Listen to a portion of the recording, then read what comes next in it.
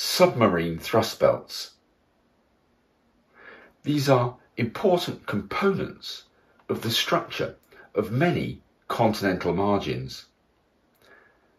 And they're not just found above subduction zones, but also at the toes of huge gravitationally collapsing sediment prisms, vast submarine landslides.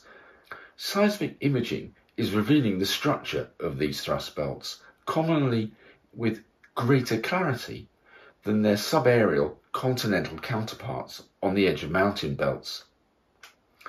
But still, uncertainty remains. What can we learn by comparing the structure of in situ subsurface examples with analogues found at outcrop in the geological record? This is the story about two thrust zones, one here in southeast France in the French Alps and the other in the subsurface from offshore Borneo. Now, thrusts are important parts of interpretations for many deepwater settings like deepwater Nigeria and offshore Namibia. So we're going to look at the nature of thrust zones on a subseismic scale. What is the structure of a thrust zone in deepwater rocks? So let's start off here in the French Alps and look at that structure, the pilastra thrust. The deformation here affects a deep pile of deepwater sandstones, turbidites, thick sand layers interbedded with thick fine-grained units or shale, simplified in this cartoon. They lie upon a substrate of limestones and much older Jurassic shales. So that's the starting material. So we have thrusting of a very coarse multi-layer, and it's that we'll see that is really critical in forming the structure of the fault zone itself. So let's annotate on the structure. From this distance we can get an idea of the scale of the hillside. It's around 800 metres high, a natural cross-section. The low ground are these older Jurassic shales, overlain by a limestone layer and then a succession of turbidites. I've coloured in the footwall to a thrust, and here's the hanging wall and here's the thrust. We've got a classic footwall ramp. And from back here it all looks fairly simple. But let's go up above the tree line to around where that top thrust arrow is.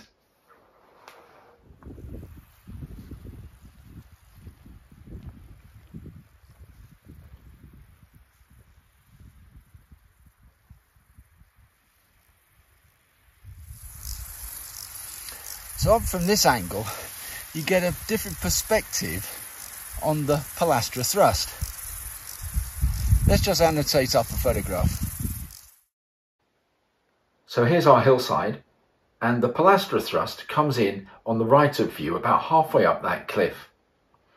Now there's another thrust on top of the hill, but we're not really interested in that today. Let's build the pilastra thrust zone. Here's the highest thick sandstone unit in the footwall, overlain in turn by a thick unit of thin-bedded dark siltstones.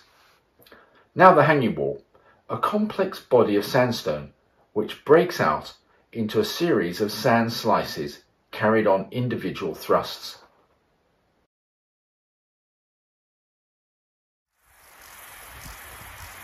So there's a slice of sand brought up from the footwall and entrained up along the main thrust plane, brought up against those dark, thinly bedded siltstones.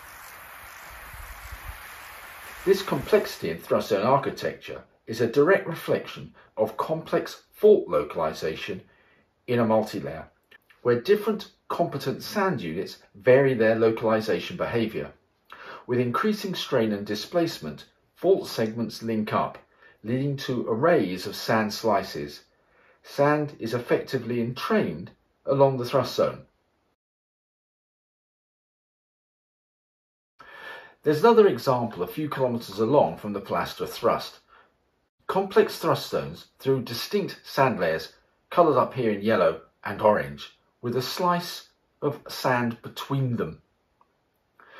These behaviours increase the probability of sand-on-sand juxtaposition, which also increases the probability of transmissibility of fluids across the thrust zone, compared to that for a single fault strand.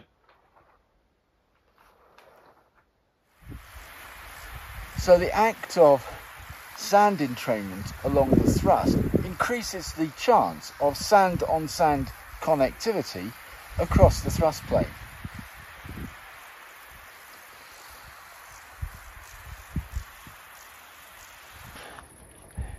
Okay, so much for the outcrop here in the French Alps.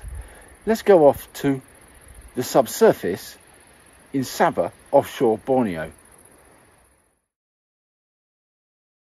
The subsurface example was part of Yuki Totake's PhD studies that we wrote up together a few years ago. This seismic profile is about 10 times bigger than the Alpine example. We can trace out some stratigraphic units and identify the thrust zone, which initially looks to be pretty simple. But look here. There's a bright seismic anomaly patch in the middle of the thrust zone, and this has been drilled. Here's what was found with the seismic response.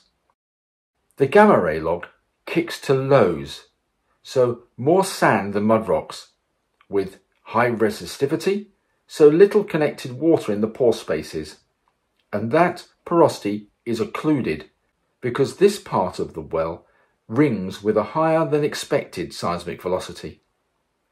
And it's the cuttings from the well that give the story.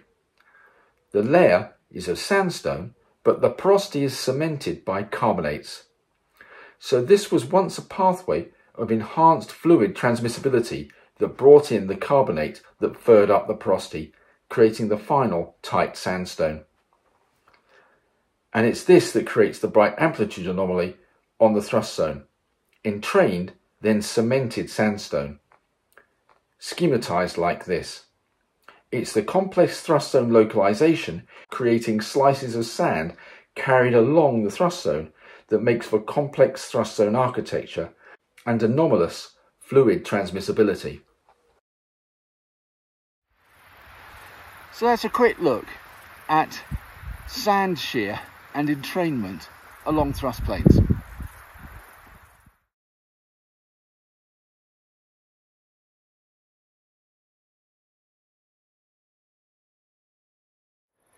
So these two studies were published in a pair of papers almost 15 years apart. One for the French Alps, one for the subsurface. You can check them out, they're available online. I hope you've enjoyed the show. I hope you enjoyed the papers. Yeah.